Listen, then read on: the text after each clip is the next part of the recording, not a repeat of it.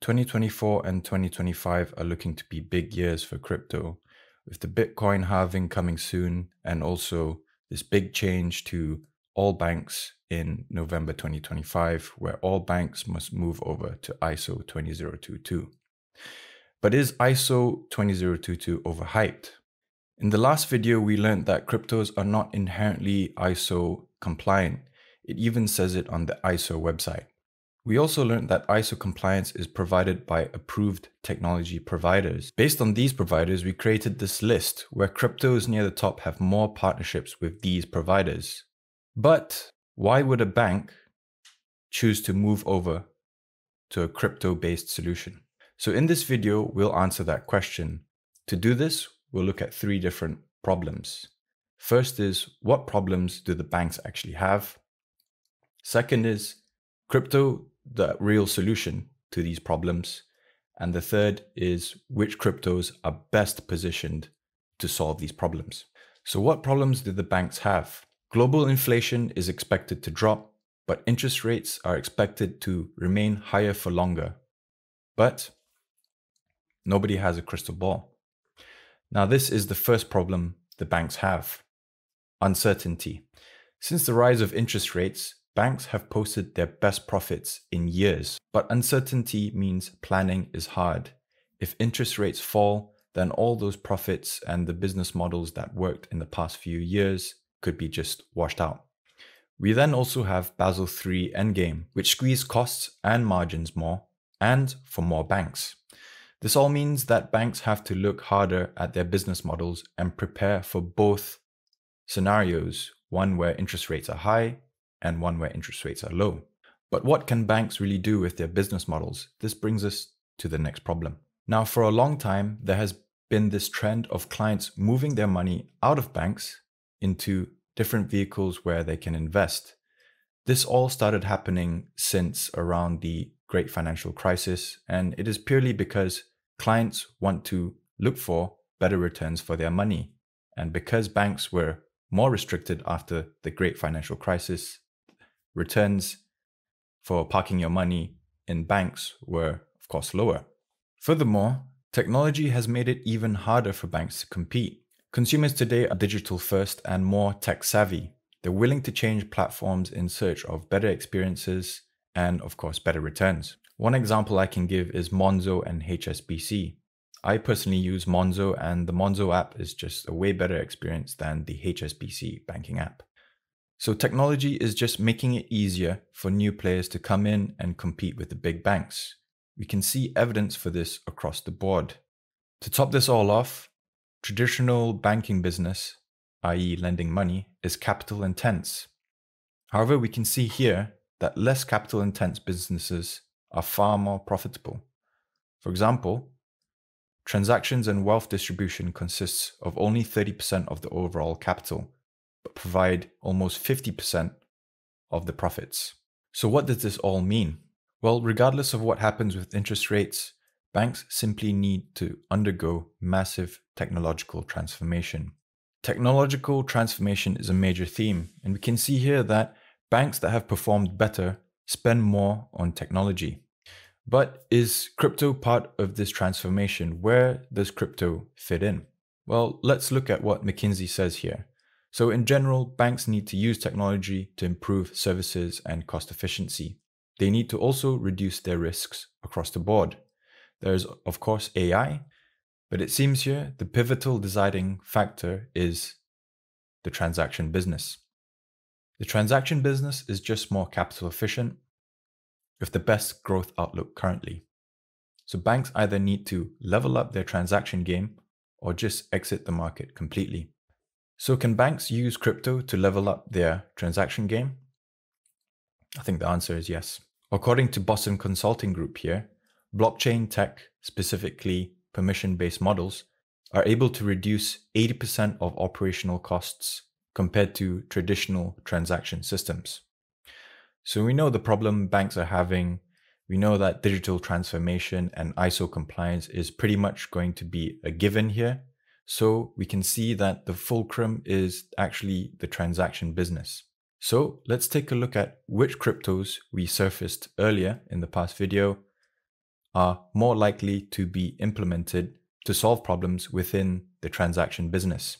So from the last video, we have our list here of cryptos which are partnered with various ISO compliant payment software service providers. From the BCG article, we know that permission-based solutions are more suitable for banks. So let's go ahead and just filter out any non-permission-based solutions. We also have access to Swift market distribution data. So this is the distribution of Swift fin messages within the various categories of business that they do, published in January 2023. We can see here that payment-related transactions constitute 44.4% of average Swift daily messages, securities-related transactions at 50.8%, trade finance-related transactions at 0.3%, and Treasury-related at 4.4%. So let's filter this list further by also focusing on Swift-related interbank transactions and organizing by market distribution. So we can see here a couple cryptos remain. Let's go through this list and I'll explain why each of them are on here, what the market distribution means, and who are their core ISO compliant implementation partners. It's important to know who their partners are because due to the specialized nature of blockchain technology and payment technology in general, it is likely that banks would not have the sufficient in-house expertise to actually implement these themselves. So they work with partners to implement them. So first off, let's go through the payments market. First off, we have XRP, XDC, and HBAR. First, we have XRP here. XRP doesn't need any explanation.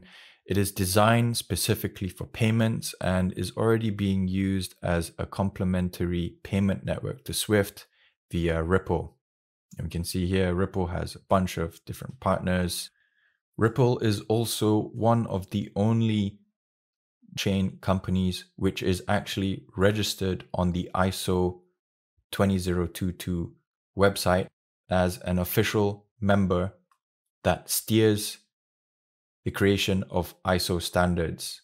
And we can see Ripple is right here. Ripple is also partnered with ISO approved solution providers, the biggest of which are Finastra and also FIS Global. So XRP here is positioned really well to capture the payment market as Ripple is partnered with large banking solution providers and Ripple themselves is on the ISO 20022 governing body. Next, we have XDC. XDC is also specifically designed for payments and trade finance. XDC is also already being used by a number of emergent players in the space. XDC also has partnerships with a number of ISO approved solution providers, the biggest of which is R3 Corda and also Finastra. The fact that XDC can be used as a settlement token on R3's Corda is just huge. R3 is just a massive company in the space. Next up, we have HBAR. HBAR is not specifically designed for payments, but they already have a number of partnerships where it is being used as a network for stablecoins by some very large banks already. You can see here Shinhan Bank, Standard Bank, Cathay Bank. HBAR is also partnered with IBM, who is an ISO approved solution provider. IBM actually sits on the governing body of the HBAR Council here, and they're essentially using HBAR as a consensus service for their Hyperledger Fabric framework. We also have Wipro, a large consultancy firm who is on the governing body. Wipro themselves are partnered with a number of ISO approved solution providers, which give HBAR more channels to be implemented for ISO compliant crypto solutions for banks.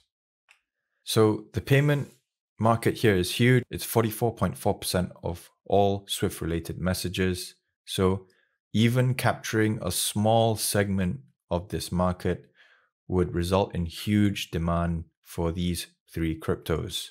Next, let's move to the securities market. First here we have Link. Chainlink is partnered with Swift, and so far they've completed a successful proof of concept and have plans to develop this tech further. Chainlink is also involved in the securities market through real-world asset tokenization, where Chainlink's oracles bring data on real-world assets on-chain, effectively enabling the tokenization of securities. They've also collaborated with the DTCC and as well as the Australia and New Zealand banking group. Now, I've not mentioned all of Link's partners here, so please don't get upset, but I think the fact that it is partnered with Swift says it all really. Next, we have HBAR again. HBAR has a number of partnerships with large institutions relating to tokenization. We can see here with Aberdeen, Standard Bank, DLA Piper. HBAR is already being used here by Aberdeen, and we can see that £15 billion of its Lux Sterling money market fund was tokenized on Hedera Hashgraph. We also can see that DLA Piper has launched a whole new tokenization platform called Toko, which is built on Hedera Hashgraph. And of course, we know that HBAR is partnered with IBM and Wipro. Both are able to implement HBAR in an ISO compliant way. So for this fact, Link and HBAR are both well positioned to capture the securities market. Now, the securities market is 50.8%. This is a huge market. So even capturing a small share of this market would result in huge demand for Link and HBAR. So next we have the Treasury market here. Now let me briefly explain what the Treasury market is. So Treasury management is just simply keeping track of the company's own money and deciding where to keep it, spend it, and ensuring there's money at all times for their needs on an ongoing basis. So things like liquidity, risk management, transparency. The larger the organization is, the more important treasury management is. So just think of big banks, big companies, and governments. So the whole reason why XRP is on here is because of a specific Ripple product, which essentially helps organizations manage their liquidity. It basically removes the need for organizations to hold large amounts of liquidity in pre-funded accounts. And this is especially useful in the whole correspondent banking system. We know that Ripple is partnered with Finastra, FIS, Temenos, Volanti, Fiorano here. I won't go through each of them again, but they are positioned well here. Next up, we have Quant. Quant is on here because they are in active pilots with governments around CBDCs. This is basically helping governments implementing infrastructure to improve transparency and control its currency via CBDCs. They do this with their product called the Overledger platform, which is not really a blockchain, but it's an operating system that helps manage money, which so happens to have blockchain enabled capabilities. We know that Quant is partnered with Oracle here, which needs no introduction. They are an ISO approved solution provider, and also Nexi. Nexi is basically the Swift of Europe. They are the largest pay tech provider in Europe. This gives them connections to other ISO approved providers, which we have found on the Swift website. These are companies like ACI Worldwide and Intercope. So both XRP and Quant here have been actively used in solutions in the Treasury market, and both are positioned well here. Now, the Treasury market only constitutes 4.4% of total Swift messages, but each message here is absolutely critical as it involves the largest institutions. So what I'm saying here is that even though there are less Treasury related messages, each message may carry more average value on a relative basis. There also doesn't seem to be as many competitors in the Treasury market compared to payments and securities. So the fact that XRP and Quant have a solution here means that they possibly might have an easier time fighting other competitors to get adoption. Next, in the trade finance market, we have XDC again. We know that XDC is specifically designed for trade finance. The story of XDC starts with TradeFinex, a platform for trade finance, where one of the founders saw that there was a need for a more efficient and transparent system. He then went off and founded XDC as that system. XDC was one of the first blockchains to be onboarded on the Trade Finance Distribution Initiative, which is just a massive initiative of some of the largest companies relating to trade finance. And interestingly, Andre Kasterman, the CEO of this initiative, he is also a senior advisor to XDC. Now, while the trade finance market is relatively small compared to the other markets here, the advantage for XDC here is that it is only one of the few networks specifically focused on trade finance, which gives it a unique edge against competitors, meaning it has a higher relative chance of being adopted here. And finally, we have the system message market here. Let's quickly go through what system messages actually are. So system messages are just a category of messages used to exchange information between SWIFT and the financial institutions themselves, rather than between the FIs and banks, or between banks and banks. So we know Link has been partnered with SWIFT here back in 2022. They're basically giving banks a single point of access to blockchains to read and post data to multiple blockchains at once. In my mind, this fits the system message category. We also have Quant here. Quant is basically almost doing the same thing. The main difference between Link and Quant here is that Quant is managing the flows of money, where Link is bringing on-chain data into the system. We know that the system message category is just 0.2% here of the overall market. However, these messages are still critical to the operation of the whole network.